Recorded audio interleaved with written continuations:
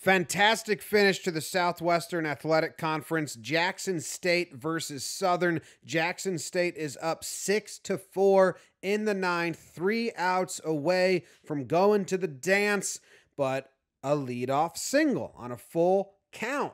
That starts the rally. They go to the bullpen. Kid in the pen says, "Yep, I'm good, ready to go. Let's lock down this victory." Ball 1, ball 2, ball 3, ball 4. Uh-oh. That brings the go-ahead run to the plate in O'Neill Burgos.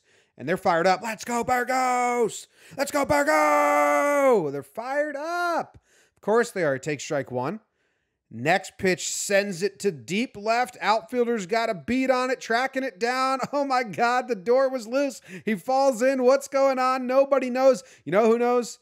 The guys in the bullpen, because they got the best view, and you can tell by his reaction, he's excited about something. They're cheering. Everyone else, no idea what's going on. Clearly the runners score, but he's like, should I go to third? Then they try to get him out at third base. He's safe. Everyone's going absolutely nuts on their side, but there's still a little confusion because like that guy went through the bullpen door, but here come the guys in the bullpen running to their teammates saying, no, it was over the fence. It's a home run. We saw the whole thing.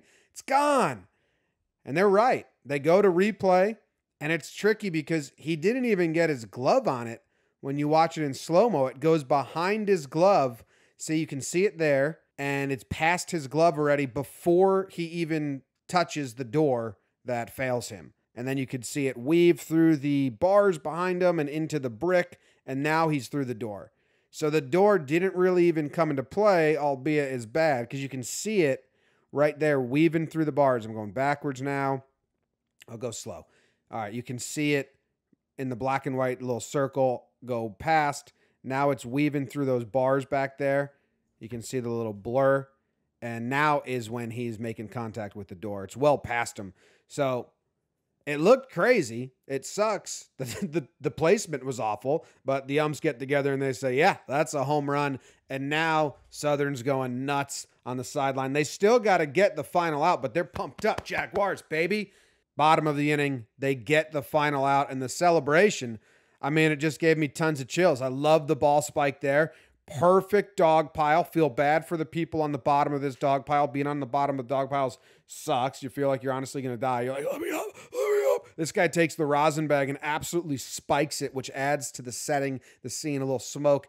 And then we got a bunch of guys just taking it in, dropping to a knee, thinking on it, achieved their goal, accomplished something. Big moment. Gave me chills watching this. Number 30 here, big fist pump. He goes down on one knee, draws something in the dirt, takes it in. These dudes, that's a great hug. Screaming at each other. They're going to the tournament, representing the Southwestern Athletic Conference. And I'm excited to follow their story. What a way to enter the dance. Just big hugs all around. I love it. If you're into amateur baseball, if you want to follow the top prospects in the minor leagues or international leagues or college, follow Farm to Fame. It's a podcast on our network, and they do a great job talking about all these kids that you will eventually know as stud MLB players.